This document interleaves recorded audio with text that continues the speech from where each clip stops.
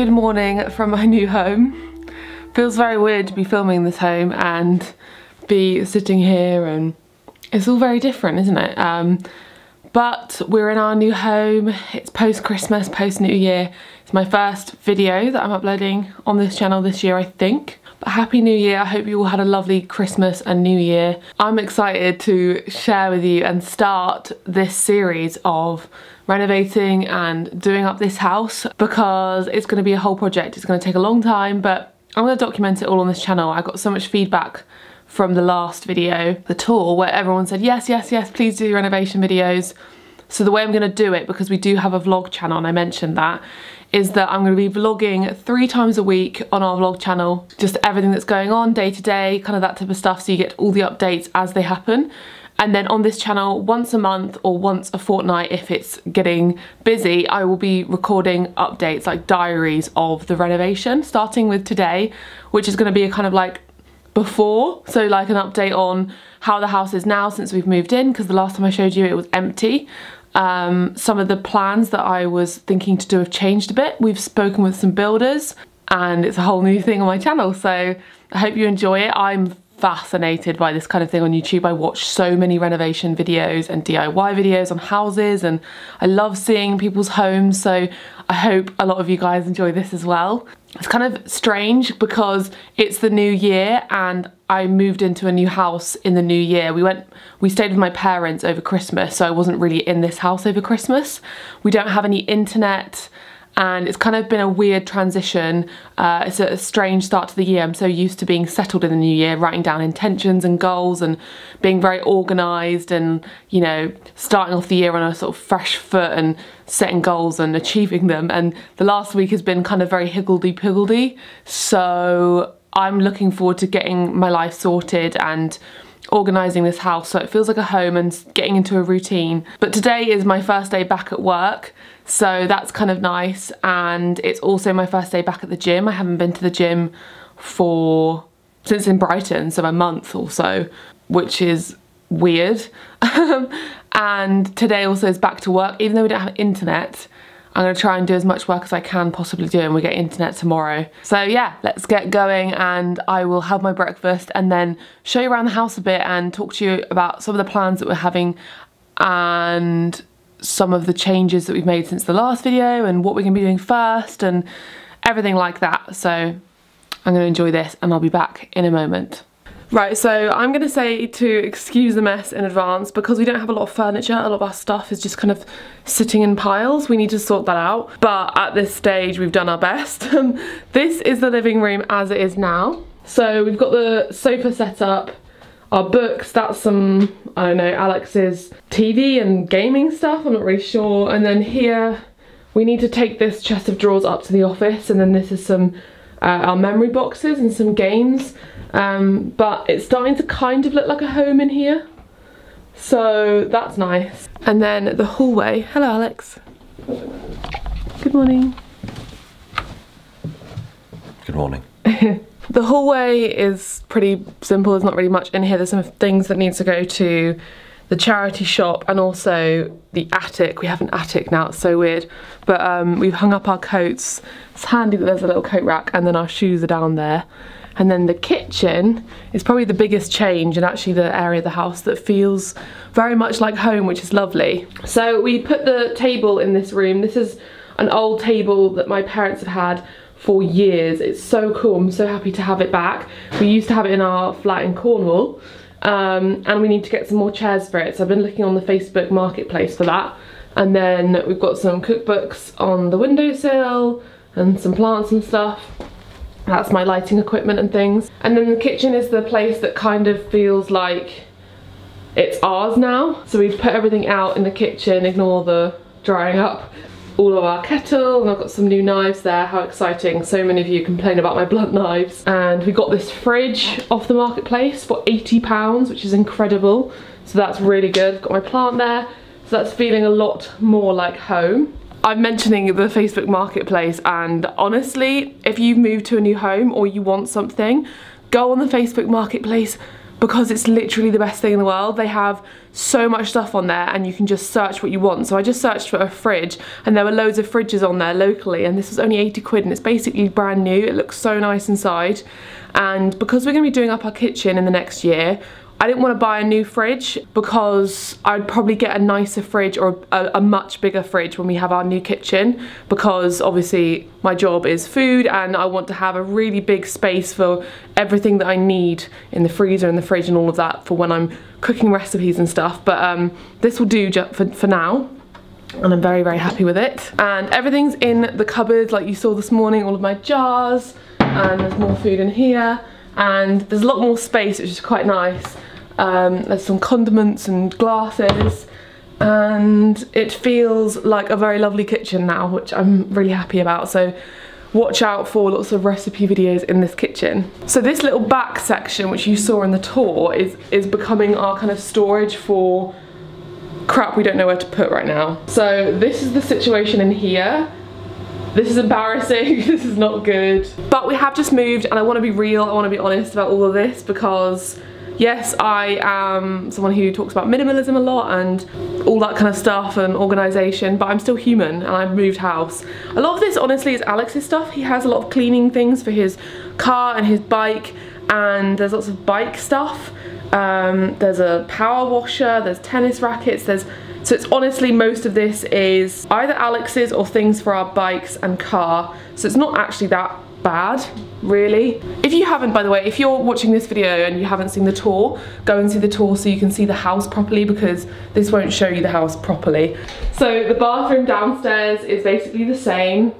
Haven't really done much in here. There's very little storage in this house, so I've still got a box of some of my toiletries there. Haven't emptied them into there yet. Our ensuite upstairs is tiny and there's like no storage in either of the bathrooms, so that's why we're going to be doing the bathroom first. So I will go upstairs and I'll show you that and talk about it. The bathroom, I'll go to the bathroom in a minute. I'll show you the situation that's happening in our bedrooms, because it's not the best. I've unpacked my clothes here, and then we have our jumpers here. It looks like I have a lot of jumpers because 1, 2, 3, 4 of those are my merch.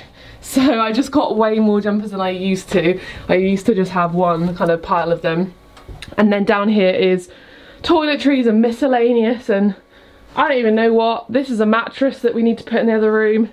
Here's Alex's clothes back here, and it's all a pretty disorganised mess. In our flat in Brighton, we had a really big cupboard, and also we had a bed frame that had storage underneath it. So in the cupboard I put all of our jumpers. Alex had all his t-shirts in there, he had all of his shirts and that kind of stuff, and then under the bed I used to have my pyjamas and my workout clothes. So we don't have any chest of drawers, and we need to get one. My sister says that she might have one we can borrow, so that would be good, and if not, we'll just get a second-hand one on the Facebook Marketplace until we do up this room, because we have plans for this room, which I'll talk about now, which is very exciting. But I'm glad at least that my clothes are hung up and I can see them, because we had a few days where they were all like in boxes still and I was like wearing the same clothes. But it's really emphasised a huge need for decluttering, because when you move house you realise how much stuff you have, and even someone who's done a lot of decluttering over the years, I still accumulate things, and it still frustrates me because some of these clothes I don't wear, and I look at this and I just think that's a lot. I know that's not mine, but I just look at this and I just think, I don't know, I wanna clear out a bit. So yeah, the bathroom, this is the bathroom, the small little ensuite. So it's very small. Hello, this is the only cupboard that we have, which I've just temporarily put some of my necessities. This is Alex's stuff, and then here's some of my things, and they're the things I use day to day. And then the sink is the tiniest sink on this planet. You have to like duck your head under the cupboard to do your teeth, but it's like fine for now. So what we were saying in the last video, in our tour video, I said that we were going to remove the ensuite and then just kind of move it across into the second bedroom, which is through here, and that would mean that there would be like not an ensuite, there would be a bathroom that would be able to access from the hallway, but that would still enable us to have the fourth bedroom. Now some of you commented, why don't you just get rid of the smaller bedroom and get rid of this ensuite so you have a bigger bathroom, and we thought about it, and we had thought about it before, but we were kind of going through it and we were thinking actually that's what we're going to do, because if we move this ensuite, so let me try and explain. We were originally planning on moving the ensuite so it kind of come to here and then up to here, and then there'd be a doorway into the ensuite and then a doorway into the bedroom, but it would have made the bedroom minuscule, like so small that you could only fit a bed and nothing else in it. So instead we're going to make this room into a bathroom. So I'll talk about that in a little bit more in a second, but let me just show you the last few rooms, what they're like right now. This is our office space. It's a bit of a mess, it's a bit chaotic. So right now it's looking like this. All of our stuff is everywhere. We haven't even got round to sorting it out. Lots of things are on charge. Those are some empty boxes, and then I don't even know, more empty boxes. And then this is the room that we've been sleeping in, and it's a bit messy in here too. We've got a bed frame off Facebook Marketplace as well, because it's amazing. And look at this bed frame, I think it's so nice. This was only £50. It is such a find. It's one of those lovely ones I've been seeing all over Pinterest. I've been Pinteresting like a mad woman, and I saw this bed everywhere, or a bed similar to this. It kind of looks like a Victorian hospital bed or something, but I love it. And it's in this beautiful kind of grey colour rather than black, so it's kind of like a steely colour. Now we have the mattress from next door. We're going to make that up and make this into a guest bedroom and kind of make it feel like it's kind of done in a way, or it feels cosy, and then move our mattress next door. So the reason that our mattress is in here and not in our master bedroom is because there's a tiny little hole in the corner. I'm not going to show you because I know a lot of people are scared of spiders. There's a tiny little hole in the corner and there was a spider in it, and we put the mattress down, I got into bed, I lay down, and then right there by my face was a hole with a spider, and I literally jumped up, freaked out, and I was like, we are not sleeping in here, we need to move the mattress. And that was it, and I haven't been back in since. And yeah, we need to deal with that. So we're gonna move that today and then set the bed up. So I'll show you that, and hopefully the room will feel more like, the rooms will feel more like rooms rather than just kind of like our stuff dumped. And it's kind of weird sleeping on the floor, although we'll still be sleeping on the floor next door.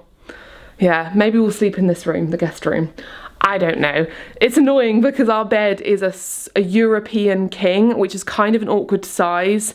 We got it discounted at IKEA last year, and it's difficult to find bed frames for a European king, but hey ho.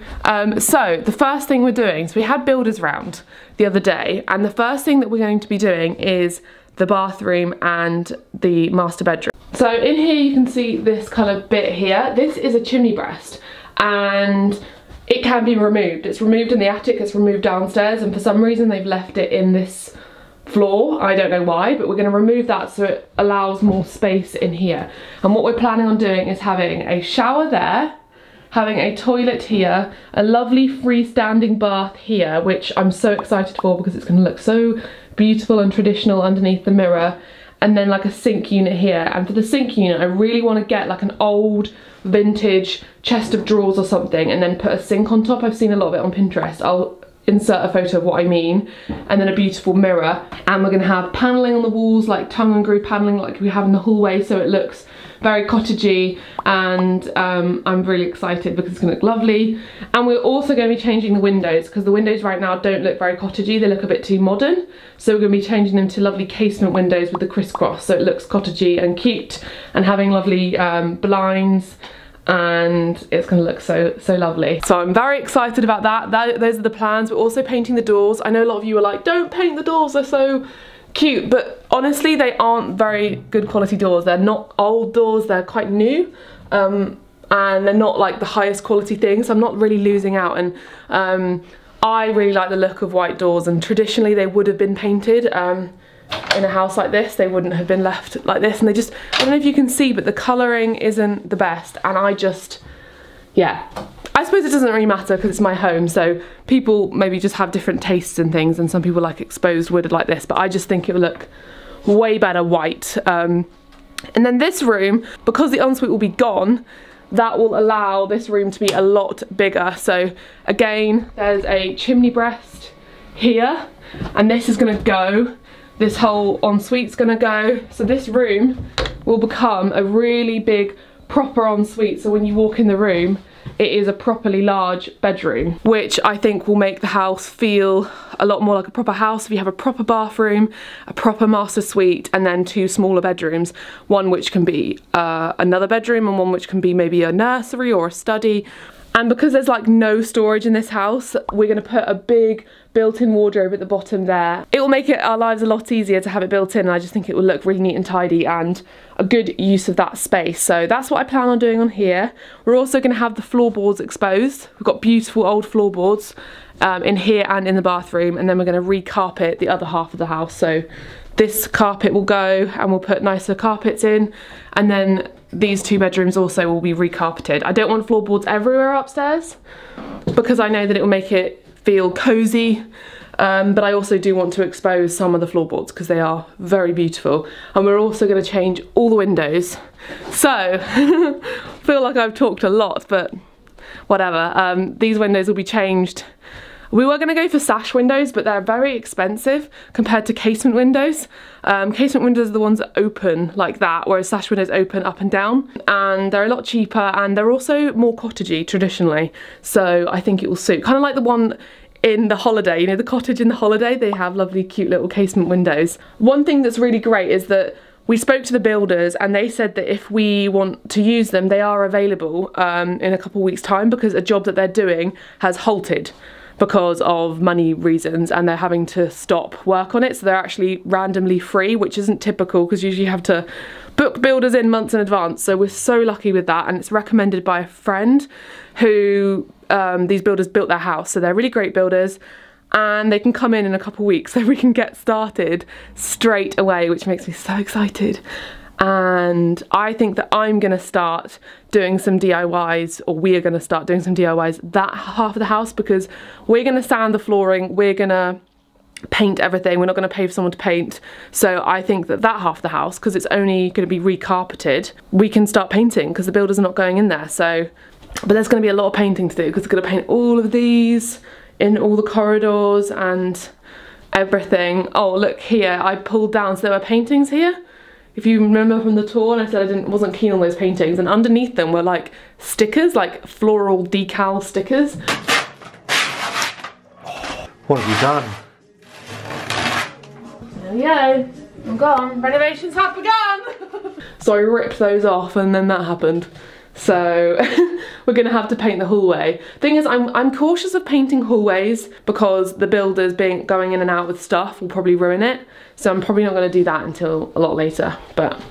So I've done enough talking now. I'll get back to you in a little bit later when we are doing the bed upstairs, because that should make a really big difference and the rooms then should start to feel like bedrooms.